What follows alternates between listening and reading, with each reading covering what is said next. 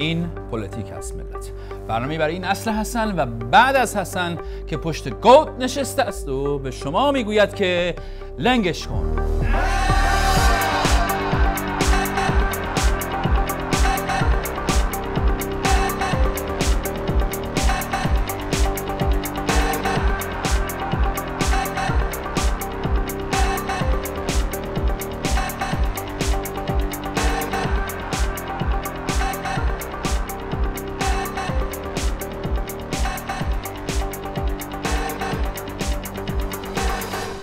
اکثریت قاطع ملت ایران بالقوه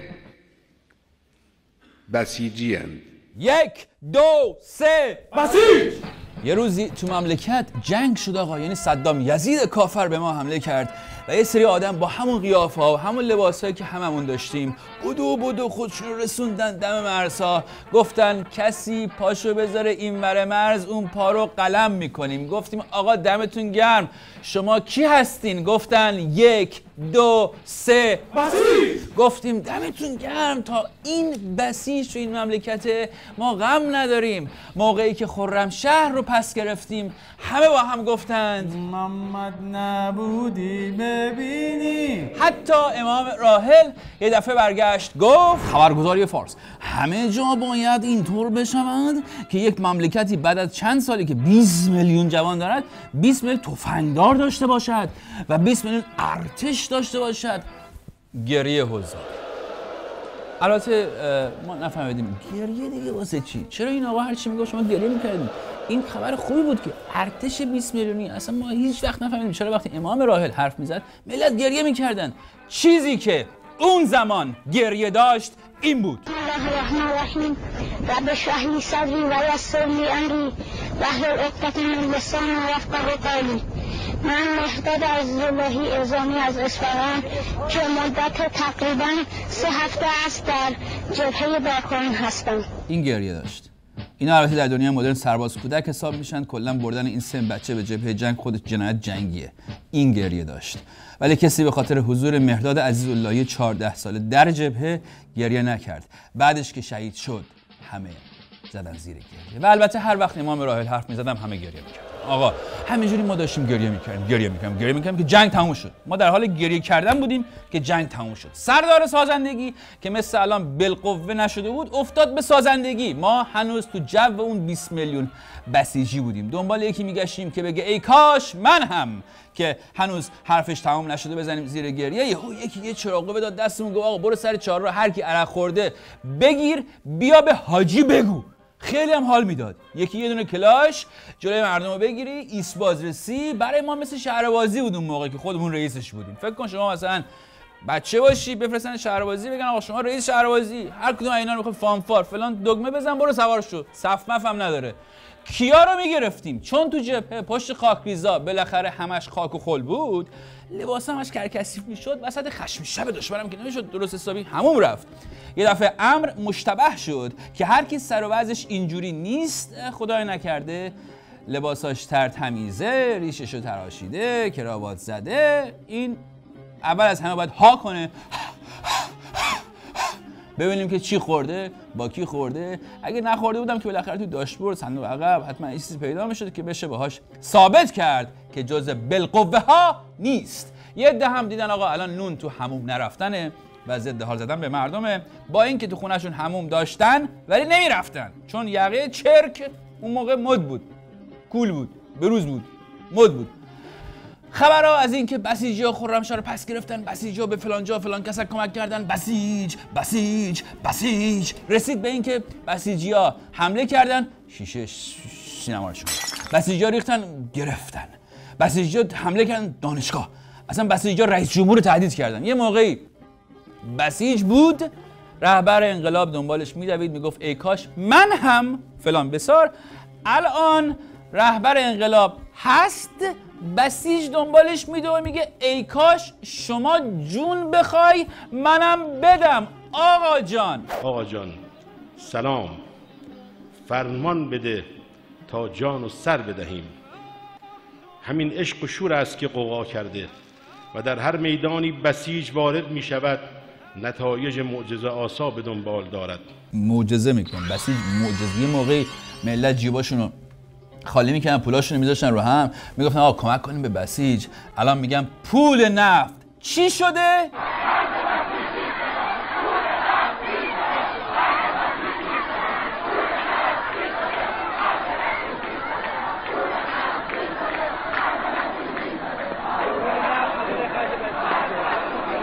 پول نفت میگن چی شده؟ خرج بسیجی شده. بعد رهبر معظم انقلاب میگه اکثریت قاطع ملت ایران بالقوه بسیجی بسیجی. یه موقعی رهبر میگفت بسیجی، همه از ذوق گریه میکردن. الان رهبر وقتی میگه بسیجی همه میگه آقا تازگی چه بددهن شده، فوش میده به ملت. چرا اون موقع کشور همینطوریش 20 میلیون جوان داشت، میگفتن خب کاش که این 20 میلیون حالا بسیجی هم بودن. الان 80 میلیون جمعیت داریم. یارو میگه آقا بخوان نخوان میزنم به نام خودم، همینه که هست. همه عدم بالقوه بسیجی ان، بالفعل که شدن تازه بعد قربون هم برن. مردم هم امروز میگن آقا قربون دست این بسیجی که شما میگین هنوز بالفعل نشده، جای سالم رو بدن ما نیست. به خدا نگاه کن. الان ما بزرگترین کمکی که از دستون برمیاد اینه که جون اون مادرت بسیج رو همینطوری بالقوه نگه دارین. ای اکثریت قاطع ملت ایران، هر جا هر کی هر کجا که هستید 2 حالت بیشتر ندارید. شما یا جزء ملت ایران هستی یا نیستی. اگه نیستی که هیچی. اگه جزء ملت ایران هستی بازم 2 حالت بیشتر وجود نداره. یا جزء اکثریت قاطع ملت ایران هستی یا اقلیت معدودی هستی. اگه اقلیت معدودی هستی که بازم هیچی. ولی اگه جزء اکثریت قاطع ملت ایران هستی یه حالت بیشتر نداره، اونم این که حتما بالقوه شما یک بسیجی هستی. اکثریت قاطع ملت ایران بالقوه بسیجی هست. یعنی شما هنوز متاسفانه بالفعل نشدین، وگرنه بالقوه‌تون درسته. اون عده معدودی هم که الان حتی بالقوه هم بسیجی نیستن کیان؟ اینان. اگر حالا عده معدودی که یا دچار خودپرستی هن، یا دچار شهوت پرستی هن، یا دچار پول پرستی هن، یا دستشون زیر سنگ دشمنه، اونا رو میذاریم کنار. اونا رو میذارن کنار. ایشون میذاره مثلا این لیوان، با ملت مثل لیوان برخورد میکنه، میذاره کنار. شوخی هم نداره، نشون داده که میذاره کنار. اونایی که دچار خودپرستی ان گوشته کنار، شهوت پرستا رو گوشته کنار، پول پرستا رو وقتی منفش نیست گوشته کنار. اونایی رو که یا دشمن زیر سنگ دستشون چی میگه، یا دستشون زیر سنگ دشمنه، که نه تنها گذاشته شدن کنار بلکه الان خودشون دشمنن، سنگ میذارن زیر دست بقیه. یعنی در یک جمله به جز یه عده معدودی که از قضا همه هم از دم جز نزدیکان جناب خامنه ای قبلا بودن یا الان هستن، همشون هم از دم یا چفه مینداختن یا هنوزم میندازن، جز همین عده معدود الباقی همه بالقوه بسیجی اند. مثلا اون سیبه یادتونه تا وقتی که رو درخت بود جاذبه زمین بالقوه وجود داشت، ولی تا نیفتاد رو سر نیوتن جاذبه زمین بالفعل نشد. عضویت اکثریت قاطع شما ملت ایران رو به بسیج مقاومت تبریک عرض میکنم. بسیج بسیج بسیج. این کار درستی نبود کردی، کار درستی نبود این کار. ای بسیج ای سرفرازان، افتخار میهنی در مطاف کعبه دل در کنار رهبری. آقا این میراث فرهنگی رو دارم به باد میدم. تو ایران ما یه نویسنده داریم، بعضی کتاباش ممنوع چاپه، ولی خب نویسنده بزرگیه. یه خونه داشته تو ایران، خونه این آقا رو نگهداری نکردن، هیچ کردنش انبار بیمارستان. شما از میراث فرهنگی حرف میزنی؟ نشون بده آقا خبر ایسنا رو. جهانگیر هدایت درباره وضعیت خونه صادق هدایت، نویسنده معتبر صاحب سبک ایرانی، گفت خانه صادق هدایت به انبار و زباله‌دانی بیمارستان امیرعلم تبدیل شده است. طرف نه تفنگ کشیده، نه جنگ کرد، نه شورش کرده، نه خیلی محترمانه کارمند بانک بود، گوشت هم نمیخورد حتی. نویسنده صاحب سبک، صاحب جریان بود رو اصلا. آخر آقای شد این. حالا یه آقای دیگه هم بوده توی مملکت با حکومت رضاخان اینا جنگید، یعنی در واقع به نوعی میشه گفت که ویندوز جمهوری اسلامی رو ایشون نصب کرده اون موقع. که دیانت ما عین سیاست ماست و بقیه‌اش دیگه خودتون بهتر می‌دونید. کتاباش ممنون نیست که هیچ، آخوندم است. یه مدت هم عکسش رو اسکناس‌های 10 تومانی بود یادتون باشه، عیدی میدادن اسکناس‌ها رو، مثلا یا تو عروسی‌ها شاباش می‌ریختن رو سر ملت. خیلی هم زمانی برای خودش پولی بود 10 تومن. خیلی اون 10 تومانی الان خودش شده میراث فرهنگی. اسمش بگو. خب آقای مدرس، از اول ما گفتیم مدرس که اتوبانه، میگن سر مدرس ته مدرس اتوبانه الان برای خودش. بله اتوبانه الان، ولی این آقا برای خودش یه آدم بوده که اتوبان شده بعدا. این آقایی که اسکناسی که عکسش روش بود شده میراث فرهنگی، طبیعتاً خونش هم میشه میراث فرهنگی دیگه. از همین رو مجلس جمهوری اسلامی بودجه بالغ بر 1 میلیارد داده تا خونه این آقا رو بازسازی کنه. الان گیر شما 1 میلیارده؟ نه آقا گیر ما 1 میلیارد نیست. قضیه اینجاست که با 1 میلیارد خونه مدرس رو نساختن، خونه مدرس رو 1 میلیارد گرفتن خراب کردن. یعنی 1 میلیارد گرفتن خانه مدرس بوکوبن؟ نه رفتن درستش کنن. خب پس چته؟ رفتن خونه بغلیش اشتباهی درست کردن، خونه مدرس خراب شده. چی میگی؟ من نمیفهمم. شمرده تر بگو، یک آرومتر، یک جوری بگو متوجه بشم. خیلی نمیفهمم. 1 میلیارد گرفتن برن خونه مدرس درست کنن، به جاش رفتن خونه همسایه بغلیشو درست کردن، خونه یارو خراب شده. باور میکنی اینا چرا این حرفا رو باور میکنی؟ اینا عناصر ضد انقلاب، اینا جوکه تو وایبر و اینور اونور. جوک چی آقا جون؟ فارس بذار، خبرگزاری فارس. اشتباه سازمان میراث فرهنگی در خرید خانه مدرس تخریب شده است. آقای علی مدرسی گفته که قبلا مجلس بودجه برای خرید خانه مدرس مقدار بیش از 1 میلیارد تومان تصویب کرد، ولی سازمان میراث فرهنگی متاسفانه به جای خانه مدرس خانه نصیرالدوله را خریداری کرده. نگاه ما یک حالت کانفیوزی دارم الان نمیفهمم. میشه دلیلش رو توضیح بدی؟ دلیلش این بوده که خونه بزرگ بوده. یعنی چی بزرگ بوده؟ نگاه کن آقا فارس بذار دوباره.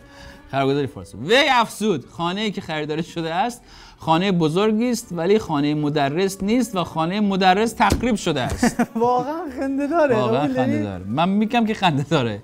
یعنی نصیرالدوله تو خوابم نمیدید یه روز تو جمهوری اسلامی بالا 1 میلیارد واسه خونش خرج کنن، اگرچه مالک خونه هم یه نفری بوده به نام کتابچی، یکی دیگه بوده. جالب شدی رو بگو، توضیح کامل‌تر بده. خیلی جالبه. ادامه داد خانه مدرس خانه بزرگی بوده. متاسفانه آقایان به نظر من توجه نکردن، منظره که جنب خانه مدرس بوده به آقای کتابچی متعلق بوده، خریداری کردن چون خانه قدیمی است و شبیه خانه مدرس بوده. به نظر مشکل وجود نداره. خانه چی؟ نگاه مگه مملکت رئیس سازمان میراث فرهنگی نداره؟ آقا میگه مشکلی نداره. داره مشکل. چرا؟ اتفاقا چند وقت پیش رئیس سازمان میراث فرهنگی در گفتگو با تصویری نیوز گفت که در فرصتی که برای عیادت مقام معظم رهبری در بیمارستان آقای سلطانی فر گفته اینو توصیه جدی کرده رهبر بهشون، رفته بیمارستان خدمتشون، یه چند دقیقه‌ای با ایشان صحبت کردم. ایشان گفتم من به اندازه رهبر گفته من به اندازه چند کتاب راجع میراث فرهنگی صنایع دستی که صحبت کردم که حتما همه هم موارد مد نظر باشد که حوزه کاری شما خیلی مهمه. اگر اصلا آقای خامنه‌ای به اندازه چند تا کتاب در مورد میراث فرهنگی حرف نمیزد، شاید الان 200 تا جای دیگر رو هم یونسکو میراث جهانی فرهنگی اعلام میکرد. بگذاریم که ما اصلا با اینکه چه چیزی از نظر ایشون فرهنگ یا میراث یا اصلا میراث فرهنگی حساب میشه مشکل داریم، اما ایسنا گفت میخوان بزرگترین خانه تهران را خراب کنن اگه اطرافش خونه دیگه ای نباشه. اینم خبرش، بزرگترین خانه تهران تخریب میشه. تصاویرش هم میشه نشون بدین لطفا؟ بله اینم تصویرشه.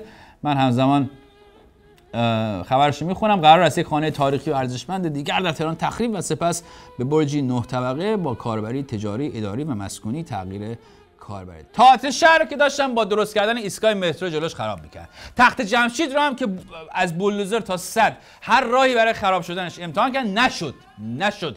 آخر انقدر کاریش نکردن که الان قربونش برم یه خرابه است که توش 4 تا ستون قدیمی هم هست. حالا اینا میگیم مثلا توش طاغوت داره، مشکل عقیدتی داره جمهوری اسلامی باهاش، این حرفا. اما نفیس‌ترین خونه‌های کرمان دارن نفس‌های آخر رو میکشند. نفیس‌ترین خانه‌های کرمان نفس‌های آخر. این دیگه نه به تحریم ربط داره، نه به محمود ربط داره، نه به آمریکا، نه به 5 به علاوه 1، نه به فتنه، نه به ساپورت، نه به سگ. هیچی. از اولش اینا تو کار تخریب بودن. میفرمایند شما از اولش تو کار تخریب بود. همین خلخالی رو بگو. همین خلخالی همون اول جرثقیل انداخته بود زیر پاش، دومینووار داشت مملکت خراب میکرد، اون از قبل رضا شاه. در این میراث فرهنگی رو گل بگیرن بره بابا. یعنی اگه اصلا در سازمان میراث فرهنگی رو ببندن، آقای خامنه‌ای هم به جای اینکه به اندازه چند تا کتاب در مورد میراث فرهنگی صحبت کنه، یه موضوع دیگر رو انتخاب کنه، با رهنموداش بزنه داغون کنه، الان خیلی از این خونه‌ها سالم بودن، کسی هم کاری به کارشون نداشت. برای همین با توجه به همه نمونه‌هایی که براتون عرض کردم تو این برنامه، ما اصلا شک کردیم که این آقایون وقتی میگن میراث فرهنگی دقیقاً منظورشون چیه؟ منظور چیه؟ چون ظاهراً اون چیزایی که از نظر ما فرهنگ و میراثش حساب میشه، از نظر اونا پشیزی هم ارزش نداره. از تئاتر شهر بگیر تا تخت جمشید. آقا شما تخریب میراث فرهنگی نکن، تولید میراث فرهنگی پیشکشت. اول از همه مقبره رضا شاه. نگاه در این میراث فرهنگی رو باید گیل بگیرن. یعنی اگه در این میراث فرهنگی رو گل بگیرن بره بابا. یعنی اگه اصلا در سازمان میراث گل میگه بگیرن، گل در این سازمان میراث فرهنگی رو گل بگیرن.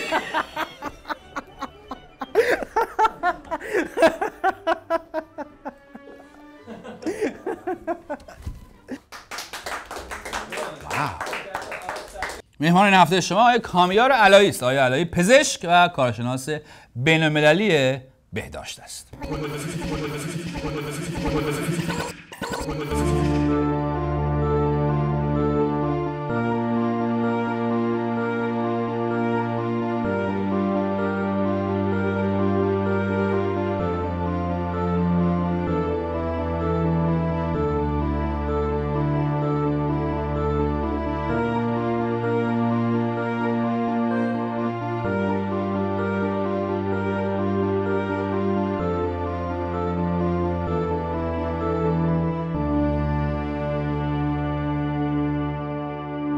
اول دسامبر چند روز پیش روز جهانی ایدز بود.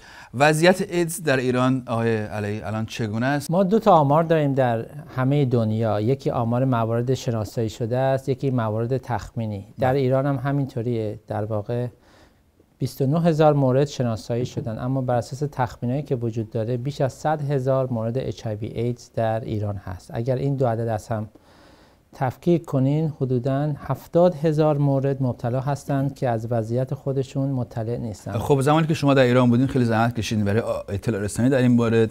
از وقتی که از ایران اومدین بیرون چه اتفاقی افتاده؟ آیا این اطلاع رسانی ها بیشتر شده، بهتر شده، کمتر شده؟ کسی هست که اون راه شما رو داره ادامه میده الان یا نه؟ بله، در واقع در ایران سیستم ها هنوز فعال هستند، وزارت بهداشت و نهادهای غیر دولتی، اما نگاه به ایدز یک نگاه امنیتی شد در دوران دولت قبلی، در دوران آقای احمدی نژاد که در واقع چرا اینا با ایدز مشکل در واقع منم همین سوالو دارم که چرا این کار کردن، چون کارهای ایران خیلی خوب بود، موفقیت آمیز بود. از زمانی که ما با کمک همکاران شروع کردیم برنامه کلینیک‌های مثلثی که در کرمانشاه شروع شد توسط سازمان ملل به عنوان بهترین نمونه شناخته شد و در سراسر کشور توسعه پیدا کرد. با همکاری مرکز مدیریت بیماری‌ها، سازمان زندان‌ها شروع کرد این کار رو کردن، جمعیت هلال احمر. اما وقتی که آقای احمدی نژاد اومد به تدریج اینها توجهشون خارج شد. به عنوان مثال ما کمک کردیم با یک گروه کتابچه‌ای برای آموزش پرورش تهیه شد. وقتی وزیر جدید آموزش پرورش اومد سال 85 یعنی 2005-84 گفت که شرم بر شما باد به خاطر اون کتابچه. بله، به هلال احمر کتابچه‌های خیلی خوبی برای اردوهای تابستانی تهیه شد، نزدیک میلیون ها، همه به انباری ها سپرده شد. آقای علی، از نظر شما مشکل جمهوری اسلامی با ایدز چیه؟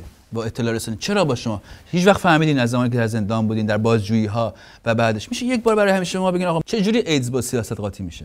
حالا ما نمیدونیم، اینا قاطی میکنن. در واقع کاری که ما میکردیم، در واقع ما همیشه از سال 79 به کشورهای مختلفی سفر میکردیم. در طی 3-4 سال نزدیک 30 کشور ما 2-3 بار در مجامع جهانی با مثلا حضور 10-15-20 هزار استاد شرکت میکردیم. مدل ایران معرفی میکردیم، همه استقبال میکردن و بعضی مواقع میشد که میگفتن شما مبلغ جمهوری اسلامی هستین.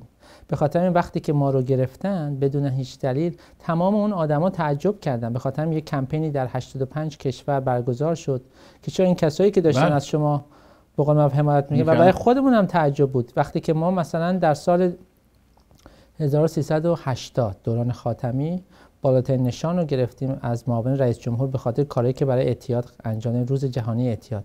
همون روز در سال 2008 ما دستگیر شدیم. چه بازجوییات چی می‌خواستن از شما آیه علایی؟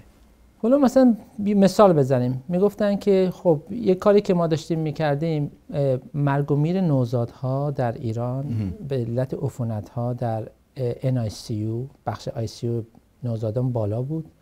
ما یه برنامه میخواستیم کمک کنیم پزشکای متخصص اطفال از ایران برن برای 2 هفته در دانشگاه جانز هاپکینز هاروارد آموزش ببینن، برگردن و به پزشکای دیگه آموزش بدن. و از طرف دیگه پزشکان موفقی از هاروارد می آوردیم ایران آموزش میدادن و این مدل رو برای کشورهای مختلف مثل افغانستان، تاجیکستان، اون موقع عراق، سوریه می اومدن آموزش میدادن و با همکاری سازمان ملل و وزارت بهداشت. اینا گفتن که میدونین چه اتفاقی میافتاد اگه این پزشکا برن آمریکا؟ میگفتیم بله آموزش میبینن برمیگردن. میگفتن نه اینا اگر برن شستشوی مغزی میبینن، بعد که برمیگردن اون بچه‌هایی که اینا میبینن بعد موضوع برای بچهای نوزاد تا سن 3 سالگی بود. اون بچه‌هایی که میبینن اون بچه‌ها شستشوی مغزی میبینن، بعد اینا 20 سال بعد میشن دانشجویی که بر علیه ما شعار میدن. بعد ما فکر می‌کردیم اول شوخی میکنن ولی دیدم واقعا جدی میگن. گفتم بر اساس تکست پزشکی بچه تا 3 سالگی نمیدونه جنسش دختر یا پسر، چجوری میتونه بفهمه که مثلا رئیس جمهور من کیه؟ و اینا تاکیدش همش به رئیس جمهور آقای احمدی نژاد بود. میگفتن نه شما متوجه نیست. و من میگفتم اگر اینا هم شستشوی مغز میبینن بعد از 20 سال ما 5 تا رئیس جمهور رو عوض میکنیم، این شستشوی مغزی دیگه روش اثر نمیکنه. یعنی این نگاه بود. حالا این توی زمانهای روحانی بهتر شده؟ سال گذشته در روز جهانی ایدز وزیر محترم بهداشت گفت که شرم باد که 8 سال مسئله ایدز در واقع مخفی نگه داشته شد. معاون‌هایی که انتخاب کرد وزیر بهداشت همه معاون‌های بسیار حرفه‌ای هستند و دکتر سیاری سالهای سال روی زمینه بهداشتی کار کرده. اینه که نگاه جدید به نظر من یک نگاه مثبتیه ولی طول میکشه تا نگاه کنیم نتایجش به این نگاه. حالا اونجوری که شما میفرمایید در نگاه حاکمیت هست، مردم چرا این رو میخرن؟ مردم چرا در نزد مردم و در فرهنگ عامه ما تابوئه؟ خب شما وقتی میگی مردم اطلاع رو از کجا میبینن؟ مثلا من الان بگم که یک بیماری اومده به نام وای، اگه من اینو مثبت بگم این بیماری خیلی خوبیه و مشکلی نیست آنچنانی، همه خوشحال میشن. اگه بگم وای همه میگن وای، میترسن. این اون سالهای اولیه اینا میگن وای حتما. همین مسئله باعث شد که مردم میگه اطلاع ندادن بهتر از بد اطلاع دادنه. همین اطلاع بد باعث شد که مردم فکر کنن هر کسی که این بیماری گرفته حتما رفتار غیر اخلاقی داره و همین رفتار غیر اخلاقی پس ما نریم. به خاطر همین بعضی از موارد مبتلا به HIV ایدز خودکشی میکردند. وقتی خانواده طردشون میکرد، شغلشون از دست میدادن، هیچ راهی نداشتن جز اینکه خودشون از بین ببرن. میخوام راجع به این تجربه شخصیتون با بیماران ایدز که باهاش مواجه میشید در ایران صحبت کنید. چند تا نمونه متفاوت یا نمونه هایی که براتون جالب بوده رو میشه بفرمایید؟ بله، ما وقتی که در واقع این فعالیت ها رو شروع کردیم، مثلا این افراد رو میدیدیم باشون دست میدادیم گریه میکردن. میگفتیم چرا؟ میگفتن هیچ کس 2 سال 3 سال با من دست نداده. یا وقتی اینا رو در آغوش میگرفتیم میگفتن ما بچه‌مو نتونستم 2 سال 3 سال ببوسم. با یکی از این افراد که صحبت کردم گفت که من یک دکه‌ای داشتم تو خیابون، بعد مغازه‌ای کنار من گفت تو ایدزی هستی، اومد با چاقو به من زد، دست من زخمی شد. حالا من اینو آوردم که نکنه این چاقویی که من گرفتم خود اینم از من ایدز بگیره. یا یه مورد دیگه بود گفت که دوست من با من دعوا کرد، با لیوان زد تو سر من، حالا لیوان شکسته شده رفته تو دستش، من نمیخوام از عفونتی که من دارم این دوست من بگیر. یعنی این افرادی که با وجود اینکه از جامعه طرد میشدن هیچ وقت حاضر نبودن حتی عفونت خودشون رو با دیگران منتقل کنن. بله، این خیلی غمگنانه است این حرفایی که میزنید. آقای علایی، شما چیکار میکنید در آمریکا؟ در آمریکا ما در دانشگاه هستیم، تدریس میکنیم و یک انستیتویی درست کردیم به عنوان انستیتوی جهانی بهداشت و حقوق انسان در زمینه‌های، به خاطر اینکه ما 2 نوع بحث حقوق انسانی داریم، یکی حقوق سیاسی و یکی حقوق اجتماعی فرهنگی. و این حقوق اجتماعی فرهنگی و اقتصادی در واقع در این مسئله مخصوصا در خاورمیانه زیاد بهش توجه نشده. تا میگیم حقوق بشر همه نگاه سیاسی میکنن، در صورتی وقتی که بخوایم بگیم آقا توسعه بهداشتی، توسعه سلامتی حق هر انسانیه و این باید خدمات بهداشتی درمانی در دسترس باشه، اویلیبل، اکسسیبل، به راحتی بتون استفاده کنه بدون تبعیض، به صورت مساوی و با کیفیت مناسب و با احترام. ما روی این زمینه کار میکنیم در کشورهای مختلفی، در خاورمیانه، در ترکیه، در عراق، در تاجیکستان، قزاقستان، در آفریقا، توی کنیا و در کشورهای آمریکای مرکزی. بله، من نمیدونید چقدر متاسفم که شما در ایران نیستی. همین الان نمونه مسجل فرار مغزها هستین از نظر من و ای کاش که شما در ایران بودی و ای کاش که میتونستی اون کارهایی که میتونستی انجام بدی. من اصلا این نه زندانی شدن شما رو فهمیدم هیچ وقت، نه اینکه الان اینجا تو این دانشگاه دارین درس میدین این همه دارین. ای کاش که یک روزی شرایطی جوری بشه آدمی مثل شما واقعا بتونه در ایران زندگی کنه و کار کنه. من کار شما رو دنبال کردم چندین سال و شما خیلی صادقانه داشتین کار میکنید برای این ملت. آخرین سوال من از شما اینه که اگر شما بخواید به جوانها، به مردم کلا چند تا توصیه عملی بکنید چیست در این ارتباط؟ در واقع قبلش من این جمله رو بگم، میگه گر در یمنی چو با منی پیش منی، چون پیش منی چو بی منی در یمنی. ما قلبمون در ایرانه، حضوراً نیستیم اما از طریق تلویزیون مثل برنامه‌های شما و برنامه‌های دیگه هستیم و امیدواریم یه روزی بشه برگردیم. یعنی هر روزی که ما فکر کنیم که میتونیم برگردیم مفید باشیم، قطعاً همون شب ما بلیط رو میگیریم و برمیگردیم. ما هم ببریم به خودتون. قطعاً همه با هم میریم. نکته که در واقع به جوانان میخوام بگم اینه که آینده مال جواناست و آینده رو جوانهای سالم میسازن. ما الان مشکلی که در ایران داریم بحث اعتیاد هست. ایران بر اساس گزارش سازمان ملل بالاترین میزان اعتیاد رو در دنیا داره و از اون بدتر مرگ معتادا. شما نگاه بکنید سالی 6000 فرد معتاد میمیرن. به خاطر چی؟ به خاطر عدم اطلاع. یعنی اگر به اینا یه آموزش بشه، یک آمپول به عنوان آمپول نالوکسان که 200-300 تومن هم بیشتر نیست، اگر به اینا یک آموزش داده بشه میتونن اینها به کسی که دچار مسمومیت مواد میشه تزریق کنن و این زنده بمونه. ولی شما میبینید هر روز این جوانها از بین میرن. از طرف دیگه موادهای جدید که هر روز داره تولید میشه در ایران متاسفانه شما میشنوید کریستال، کوکائین یا بوپرونورفین، این جوانهای ما رو به راحتی متاسفانه از بین میبره. به نظر من جوانها باید یک کمی با خودشان رو راست باشن و از طرف دیگه به خانواده‌ها توصیه میکنیم که این تعارف‌ها رو یکم کنار بذارید. ما ایرانی‌ها خیلی تعارفی هستیم. تعارف با یه ذره‌اش خوبه. آره یه ذره‌اش، ولی اون یه ذره چقدره. این تعارف رو کنار بذاریم. آقا بالاخره جوانها ممکن رابطه جنسی داشته باشن. بیایم باشون در میان بذاریم. مثل یک واکسنه، شما وقتی که واکسن میزنید به یک فرد در واقع پیشگیری میکنید که مبتلا نشه. چرا ما همیشه باید دیر اقدام کنیم؟ حتما یک فردی که معتاد شده یا هر مشکلی پیدا کرده ممکنه مشکلات روحی روانی داشته باشه. بیاد باش صحبت کنه، به صورت دوستانه مراجعه کنه به روانپزشک یا روانشناس و نهادهای غیر دولتی خیلی خوبی هستند. معتادین گمنام، تولدی دوباره، الان نزدیک 1 میلیون عضو دارن. هنرمندا، فوتبالیستا، افرادی که به نوعی در واقع مخاطب عام دارن باید وارد این مسئله بشن. مثل همه دنیا اگر به خاطر مده، اگر به خاطر هر چیزی هست وارد این مسئله بشن، چون اگر وارد این مسئله نشن آینده خیلی دیره. تشکر میکنم که اومدین به برنامه. منم از شما تشکر میکنم برای کار خیلی خوبی انجام دادید. مرسی. فردا شب 8 صبح تهران تکرار این برنامه از همین کانال یعنی شبکه تصویری رادیو فردا پخش میشه. برنامه ما هم در اینجا پایان میرسه. من خیلی ممنونم از شما که تماشاگر این برنامه بودید، شنونده این برنامه بودید.